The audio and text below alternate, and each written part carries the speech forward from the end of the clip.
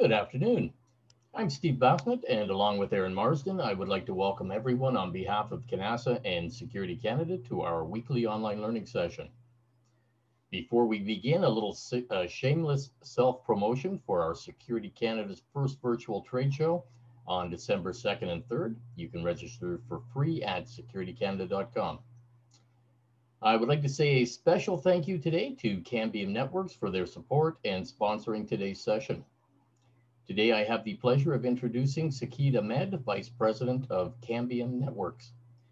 Sakid is the Vice President for ePMP Solutions and has worked in the wireless industry for over 20 years and holds a Bachelor of Education, a Bachelor of Electrical Engineering from the University of Tulsa in Oklahoma. You can tell I don't hold one. Feel free to type any questions you may have for Sakid during the session into the Q&A window at the bottom of your screen, and he will respond during the Q&A portion roughly 20 minutes from now. I will now turn the session over to Sakid. Welcome, and thanks for being here. Hey, Steve, thank you very much. Thanks for that introduction. Good thing I ended up getting an education after all, right? Anyway, first and foremost, thank you to CANASA for allowing us to do this presentation. As Steve introduced me, Sakid Ahmed from Cambium Networks. Before I get into the topic of our presentation today, I do want to share a little bit about who Cambium Networks is, especially for those of you who are in the security industry. You may not have heard about Cambium Networks. And so with that, I will go ahead and share my screen and kind of walk us through a little presentation to keep the conversation flowing. So first and foremost, Cambium Networks has been around for a while. We were part of Motorola Solutions, a company based out of the US here. In 2011, we split away and became Cambium Networks. Recently in 2019, we became a public company. So Cambium Networks, even as part of Motorola and today as it stands, is an expert in wireless products. Our products are designed from the ground up with proprietary technology, whether it's tweaking the over-the-air protocol or customization of hardware with special antennas and whatnot. That's kind of our core expertise. And these products are sold everywhere. A lot of it is in Canada, targeting the service provider market, and specifically the wireless service provider market. And that also spans between internet service providers that are regional, local, to large carriers and telcos. So that's sort of our main heritage. We are in numerous countries in terms of business. Headquartered in Chicago, but 700 plus employees in 6 continents with R&D centers in various places. Our solutions, as I said, is in the service provider market, but also spans into things like enterprise Wi-Fi and whatnot.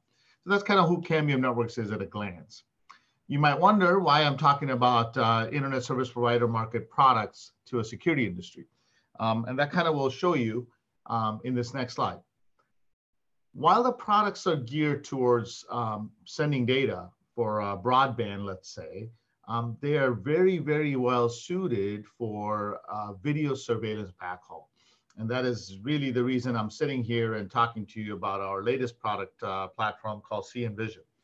What you see in this picture is something you might be familiar with: the deployment of cameras in an outdoor environment, parking lot, garages, school campuses, municipalities. We have a pretty big presence internationally. A lot of these products are, as you can see, in major cities, backhauling the outdoor video camera. Anywhere where you have a fiber issue where you don't have fiber access or you need to dig a trench, that's where this comes in. What we have done is, while we have products that are out there deployed doing backhaul for CCTV, we've taken some of the under the hood technology that makes it very robust and resilient and created a very simplified portfolio. What we want to do is take this wireless solution, make it an easier to understand, a significantly more integrated solution with the CCTV components, and make it reach a much wider audience of security integrators. Because today, most security integrators in our research, they're experts on cameras. They understand cameras. They understand how to get the field of view, calculate NVR capacities. Where things are a bit more challenging is networking is easy, but radio frequency, the idea of planning for capacity when you put up a camera, how much throughput do I get in a link? So that's the mystery that we're solving by taking something very complex and simplifying it under a portfolio called C-Envision. And I'm going to get into that here, do some demos for you and through a video and show you what the key differentiation is and how we integrate and how it's simplified. So why wireless? This is, it should be obvious, but I want to spend a few minutes on this. First and foremost, I'm a wireless guy, but at the same time, if I can have wire and if I can have fiber for my internet connection, I'll take that any day. That is just the reality. But the other reality, more so than ever, is that the wired connection is not available everywhere.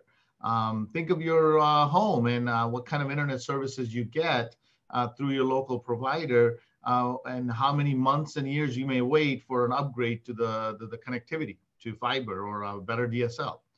Same situation. If you are a system integrator, if you are a camera vendor, you're trying to do projects, you want to sell services, but ultimately you want to complete that project and move on to the next project. So the time to deploy, the time to finish the project, come in competitively from a pricing perspective are super important. So wireless is a key component to that. So whether it's labor cost, whether it's the time to install, whether it's the permit, the delays, a lot of that can be avoided when you're about to deploy video cameras in an outdoor environment by choosing wireless. Having said that, wireless have had its bad reputation to some extent, which is that I've got this great camera feed, super critical video feed, and I'm going to send this over something I can't touch and feel. What is this wireless business, right? And that can be an issue, as well as the fact that at one point, maybe 10, 12 years ago, Wi-Fi was seen as the only thing that's wireless. The audience in a security environment are not familiar with the different solutions that vendors offer in terms of proprietary solutions, customized stuff that can help you to make a very robust wireless link. People have tinkered with meshing solutions with Wi-Fi. All of that is just going to cause problems down the road as the next Starbucks fires up their Wi-Fi or somebody throws a outdoor Wi-Fi unit. So this is where we get pretty sophisticated, and this is a bit of a technical slide, but important in itself, is that unlike the Wi-Fi stuff, we are not contention-based, we're deterministic. So it's a proprietary protocol that will send that data when it needs to. The ranges are a lot longer. We do quality of service, ruggedization, and multiple cameras on these links because we're very efficient in terms of performance, as well as with interference. The bottom two items are also very key, is that we have some integration. And you'll see a video of this with OnViv client that allows us to discover video streams and give you additional troubleshooting points. And then last but not least, the backhaul solution we're talking about here today integrates with leading video management systems.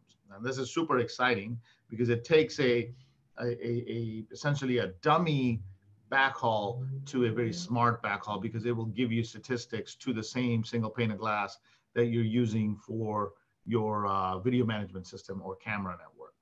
So that's why it's important to spend a few minutes here on how we are different than what you may be familiar with in terms of basic Wi-Fi based solution.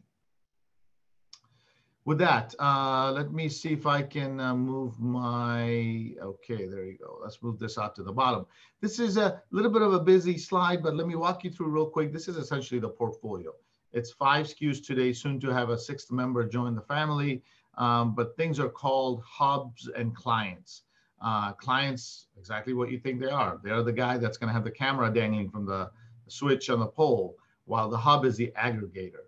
So we have 2 hubs, one that's 360-degree coverage, which is easy. Car dealership, you don't want to worry about finding narrow angles. You want to cover as wide an angle, 120-degree coverage area. You put up a Hub 360. You go with the FlexR, which is a flexible model in the very far left column. You're able to add third-party antennas and create different beam patterns and create narrow directional sectors to light up a street, for example, and put up cameras along the way. The three clients are essentially Micro, Mini, Maxar, denoting different ranges, and it really has to do with antenna gain. I won't get into it too deep, but it's giving you options to have something like a Micro, which is the size of a iPad mini, while you got a Client Mini slightly bigger, and then a Maxar with a higher gain and a few extra features. So this is sort of the SKU count or view of the hardware portfolio. Deployment example. This is, if you're not familiar with the wireless side of CCTV deployment, you really create these 60-degree, 30-degree coverage areas. You put the client, and as you can see, right below the client, you'll typically have a switch, and you'll add your cameras. We have a calculator tool, which I will show here in a few minutes, that will show you how to figure out how much bandwidth you will need. And that's one of the big mysteries we solve between wireless and video backhaul. Moving on, 360 on the left-hand side, you can see a bunch of clients are attached with cameras below them. On the right-hand side, you can take one of these clients, configure that as a hub, so it changes its identity via software, and you can use a 30-degree coverage area and put up some other clients and add cameras to the bottom of that. So lots of flexibility. All the flexibility, all the throughput, like 600 megabit peak capacity, all of this is license free. You buy the hardware, you get everything. And two very, very key differentiators for us, along with the technical stuff, is the fact that we have a 3-year warranty and 24/7 support. Right now, we're assisting, along with our distributor in Canada, Alliance, we're working on projects where we're helping do some initial planning. People are coming to us with a Google map saying, hey, I need to put camera here, here, here, here. What do you guys recommend? We'll spend a little time, lay it out for them, and propose a bill of materials. So we're ready to do that as well. So it's a very customer-oriented approach to help you guys with projects. You can also do simple point-to-point. Won't get into too much, but 1 mile, 4 mile, 8 mile connection. Last but not least, we talked about 6th member joining the family, and this is going to be a Max RP product with the power out options. So you can put in a 60-watt power supply that comes with the box and allow you to power cameras, IoT devices, access control mechanisms that are standard PoE based without having to run additional PoE and additional cabling. But this will be available publicly in Q4, or our distributors will have it in their hands, and should be an exciting product to complement the rest of the portfolio. With that, let me move to a quick video here, because this is important. This is a user interface. I'm going to walk through this fast. We're logging in very quickly. Once we log in, you're seeing this dashboard of a download speed, upload speed. You'll see some critical information. Over here, where my mouse, hopefully you're able to see, we have something called CNVision detected cameras with a video stream button and a reboot camera button. And it shows a Hikvision camera in here.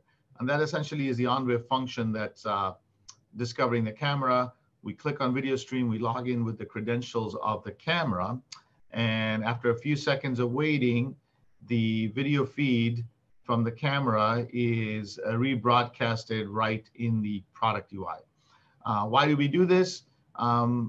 It's an added function for troubleshooting. If you look at a scenario where you've lost maybe credentials, or your VMS system is no longer seeing the camera that you've added, your reaction today may be, hey, let's send a truck over there and take a look at the hardware and replace the unit. What we're providing is a mechanism where, without doing so, you can check up to the backhaul point and make sure everything is still good. Camera's up and running, the video feed is there, and then you can look at the problem maybe more on the video management side. So that's the purpose of this. Moving ahead to the next interesting feature is, on the next slide, what you see here is in the same user interface, I have scrolled down a little bit down to something called VMS integration. And in this window, you see that there's an enable disable button and a VMS type. In this case, it happens to be a Milestone X Protect. You have VMS IP address, port number, username, password, and an ability to generate a HTML link. When I click the play button on this demo, the drop-down menu has additional VMSs. But kind of fast forward for the sake of time and show you the gist of it is that we go ahead and head over to a Milestone VMS, and then in the product itself, in the link, we're going to go ahead and force a deregistration. So this is a scenario that is mimicking where your radio link completely, oops, sorry about that, radio link broke away. And once that happens, just rewinding here a little bit and playing back, and once that happens, in the Milestone VMS, right here, you're seeing a Cambium Networks Hub FlexR message show up. This is a very, very crucial differentiation, because the way we have seen this space is the video management system is a crucial component for a network that has multiple cameras. If the backhaul products, which in this case happens to be wireless, needs a separate management system and is unable to give you any type of statistics on alarms, then you really are troubleshooting two separate things. By having this integration, and this is not just with Milestone, with various others, which I will show in a future slide, you're bringing intelligence into the single pane of glass of management. And that's allowing you to see the camera statistics right here on the VMS. Along with the statistics or the alarm in this case, the second thing that I will fast forward to is we saw this HTML link. Sorry, as I tried to pause the video, I'm accidentally clicking on the, right. So here what we're doing is we're actually taking that dynamic HTML link we generated. The admin here is adding an entity and essentially creating a website. And what that website is doing is allowing this system, backhaul system, to push its information right to the VMS system. And let's just fast forward a little bit. And sorry, we're back to, sorry, this is on Genetec side, I apologize. So this is what you kind of see. Milestone, Genetec both have the same functionality, you just go about it in a slightly different way.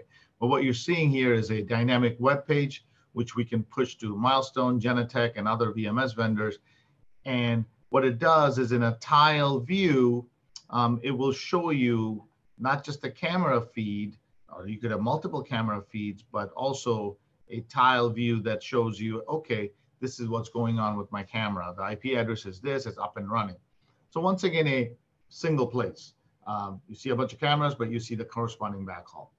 And in our product, we're always doing software updates. So there's lots of interesting advances since even these videos were captured, where you will see a sequence of tree hierarchy. So you'll be able to say, hey, this hub and this client has all these cameras attached to them.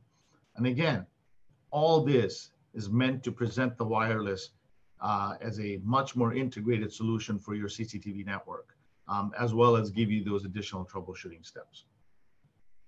Okay, moving ahead, the one last thing, this is one on the VMS front.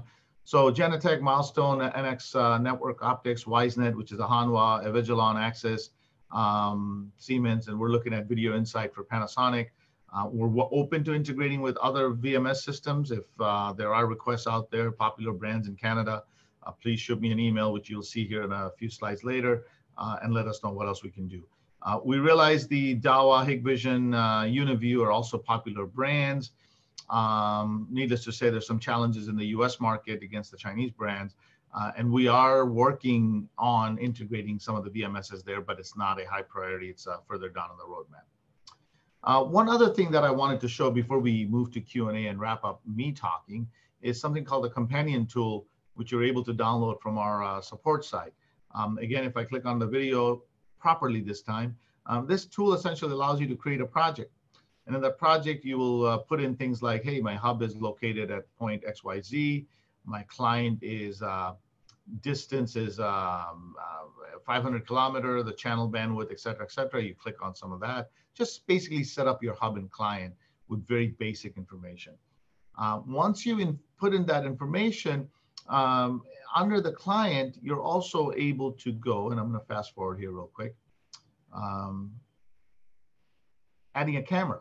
So you're able to choose resolution, compression, frames per second, lat long information of the camera under the client. So this mimics a full setup that incorporates the video camera characteristics. And what we're doing with all of this is we're calculating the throughput the camera needs based on what you just put in. And we're looking at the capability that we have in the radio. And we're going to come out and tell you, hey, you're only utilizing 34% of your link capacity. So if you ever had that question in your mind, well, I'm putting up a backhaul, do I have enough performance to do this camera? This tool helps you answer that question. And we are conservative in our approach. We take into account things like line of sight, near line of sight, or interference levels. And those parameters, we ask you not to put in complex numbers, but say, hey, this is an urban deployment or a semi-rural deployment, et cetera, et cetera. So this companion tool is a very powerful thing, completely free, lots of updates coming. In fact, the video here is a little old. The new tool has even more functionality added. So that's a cool thing to check out. Moving on, as I mentioned on the right-hand side, the support, our 3-year standard warranty, huge things. We're doing some pre-planning along with Alliance, a very strong partner of ours in Canada. And then Cambium University, we've got a couple of cool learning tools. So one of them is a CNVision certification, where we actually go through some networking basics, RF basics, camera basics, and tie it all together. So if you don't feel comfortable with doing wireless for backhaul, this is a great class to take. Nobody else in the industry has a class like this, so it's a good plug-in for that. And then needless to say, the support that I mentioned. Other than that, pricing and things like that, we'll be happy to talk about that through our partners, but let's just say that, in order to build a 1 mile link with a pair of cameras, backhaul, whatever megapixel, you're looking at sub $500 type pricing for the link, meaning 2 radios. So we're very competitively priced for the amount of features and things we're packing here. And with that, I will wrap up this presentation and open it up for Q&A, just 2 minutes over my allotted time. So Steve, off to you. No, it was probably me eating up those 2 minutes, stumbling over your intro, sir. So we're all good. Let's see if I do better now. So thank you. That was great. If anybody has any questions, please type them into your Q&A window now. And we'll go to our first one. Sakid, thank you for your presentation. Must be a friend of yours. You currently provide access to weapon detection over relayed on CCTV. Next part, has this type of analytic come up with some of your current customers? It's a very common thing for public safety, right? Shot detection and things like that. The best way to look at that is, for us, that's absolutely transparent in the sense that that really is up to the camera. And how that comes across to us is essentially just an IP packet, right? So if it's an IP camera with sensors that are all getting converted, the data and the alarms through IP, then we're just going to carry that back. So we are neutral to that. And the answer to the original question is yes, we do see that come across, but we don't have any concerns there. We just pass on the data that the camera sends, including the alarms. Okay. Next question. I don't have a lot of experience with outdoor wireless. How can I determine if a connection will provide a fast enough data rate to support the frame rate and resolution for a particular project? Right. So Steve, that's a great question. And that's exactly what I touched on with the CNVision companion tool available on the Cambium support site. You download this tool and you essentially create a project. And in that project, you plug in the camera information as well as your wireless link information. And we will come out, the tool will come and tell you, hey, for this distance, for this link, you have this much capacity and this is what your camera needs, and you are A, good to go, or B, consider changing the distance or change the camera resolution, et cetera, et cetera. So that tool is essentially the answer to this question. Okay, thank you. Next question, will the CNVision work with all different manufacturers' IP cameras? Yes, the answer is yes. As I mentioned during the first question, we're very transparent to what's coming across. So think of us as essentially that fiber thing we talked about, right? That wired, we're essentially a layer 2 bridge. So we will take any IP cameras traffic and send it through. So no issues there. Okay, thank you. What is the acceptable latency you allow? Great question. Now we're talking. So on these types of links, you're going to see anywhere 5 to 7 millisecond latency. The beauty of that is it's not just about the latency, the jitter will be very consistent. And I think that's where some of the issues come into for CCTV. So 5 to 7 millisecond latency. I should also say that when I put up the slide on the Wi-Fi versus our protocol, one of the things we take care in is in retransmissions and packet loss. So we're very resilient in terms of handling frame losses and making sure that the frames from the cameras are made, they make it across even in the worst case scenario. But I just wanted to add that to that question as well, Steve. Okay. Next question. Can we use this to provide multiple remote site Ethernet and connections instead of numerous individual internet connections? Can we use this to provide multiple internet connection instead of individual? Unfortunately, I'm not necessarily following the question, but maybe I'll take a stab at responding here. If you think about individual connections for internet, if you're looking at different buildings or different commercial entities, then you would essentially create what I would call the hub and spoke type deployment, a point to multi-point deployment. So yes, you can take a single hub, the internet that comes out of that hub, you can distribute it across multiple locations with individual clients at those locations. That is essentially what our service provider market does a lot. It's what you would do in a point to multi-points. Our best way to think about that is a hub and spoke model. I hope that answers the question. If not, shoot me an email. I'll get into it a little deeper. Actually, just came through. Perfect. Thanks. Okay. So, yep, good job. Next one up, is there a backup if Wi-Fi goes down? Right. That's really up to you, whether you want to design a backup in this, right? First of all, goes down is a very, let's say, a Wi-Fi world statement. When I talk about the resiliency in our network, we talk about the interference fighting capability, the proprietary nature, we will rarely go down. So the link is not going to go down. Even if it degrades a little bit, because you're planning with some buffer, I'm not expecting that you're going to see issues with the camera side. Having said that, if you want to build some redundancy, build 2 links.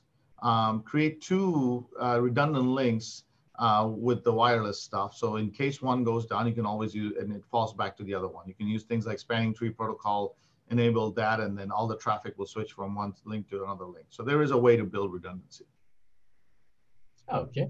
Next question. Thanks for the presentation. Does the human behavior analytics work in wireless model?